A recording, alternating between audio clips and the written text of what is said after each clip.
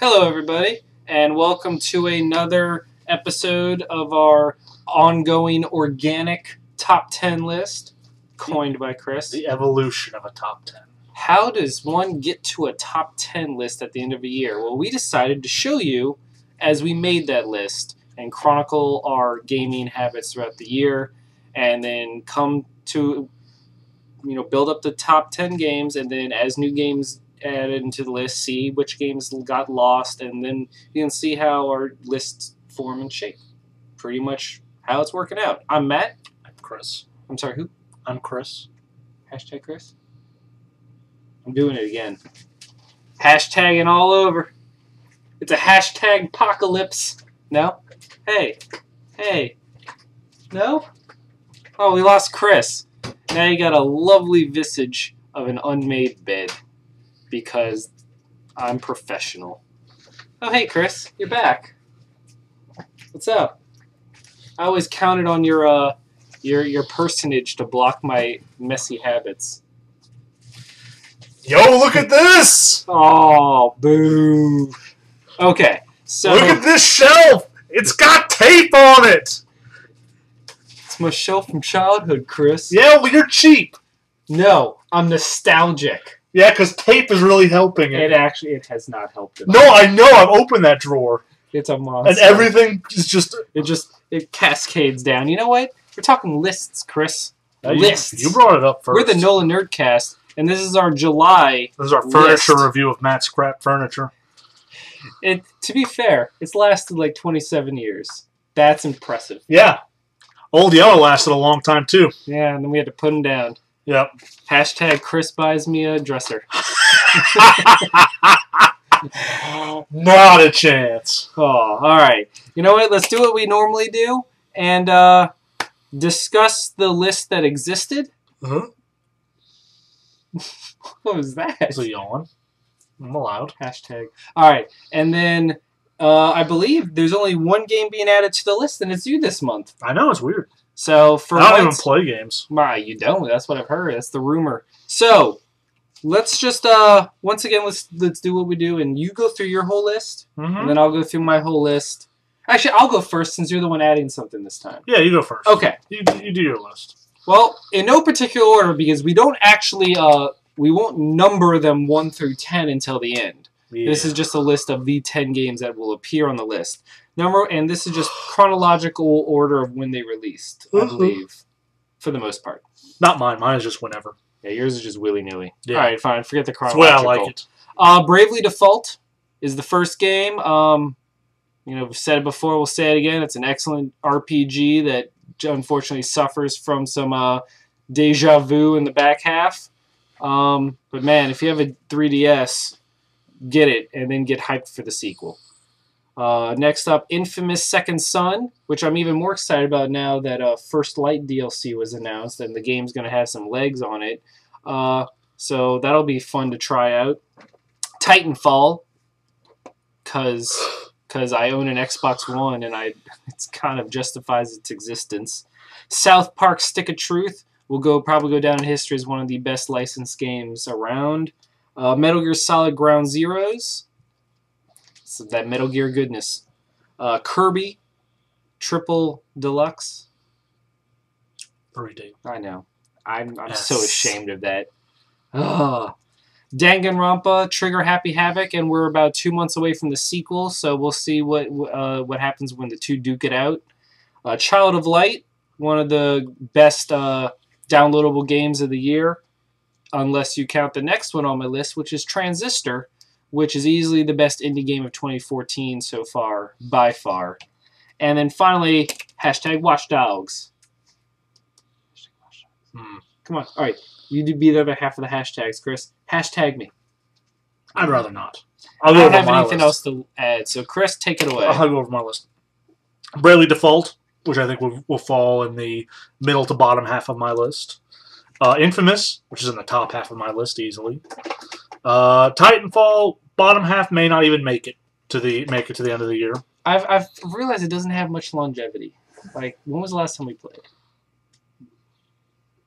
When it came out. March. Yeah. Metal Gear Solid Ground Zeroes, I think it's going to be in the top half of the list. It's actually a front runner for the gaming experience I enjoyed the most this year. Which blows my mind, considering you never had one, really. No. Metal Strider's probably not going to make it to the end of the year just because I tried going back to finish it, and I lost all the rhythm I had, so I have to start over from the very beginning because I just don't have it anymore. So Banished is probably going to drop way off because it was a fun indie game that I tried out for a little bit, but it's just not going to make it. MLB also probably won't make it just because... You're considering you don't even have 10 yet, you're predicting a lot of drop-offs. I am predicting a lot of drop-offs. You better have a strong last quarter of the year. All the games are coming out in the last quarter of the year. You mean 2015? Oh, that too. Battlefield Hardline just got delayed to 15. Oh, for fuck's sake. Watch Dogs will probably be in the middle lower half of the list. Shut up. Okay. The only game I'm adding to my list, and it'll probably be middle top half, is Valiant Hearts by Ubisoft. World War I is a war that is often overlooked. World War II is the sexy war. You know, it has a clear-cut bad guy. It has epic battles. It's sad. It's sad to say it's kind of the perfect war. If you want to romanticize any aspect of it, it's like perfectly written war. It is. That's a weird sentence to say, but it is. World War I is probably the more important war because of what it sets up, but it's hard because no one wants to play a game where you're moving 3 inches and getting mowed down by machine gun fire. Like, that's a machine gun, quick lose thousands of troops in seconds. Mm-hmm. Yeah. But Valiant Hearts or the mustard gas simulator. Valiant Hearts works by making it a puzzle game.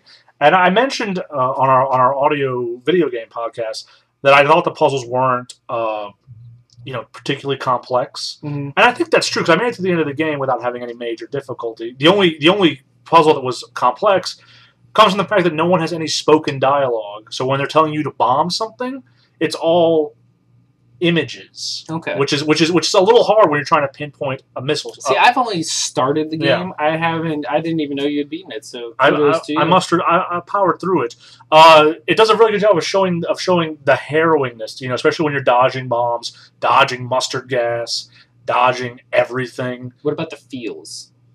There are some feels. There are not as many feels as I expected. Okay. But I think the historical data it brings up, the diaries, the just the notes on history that it does drop in.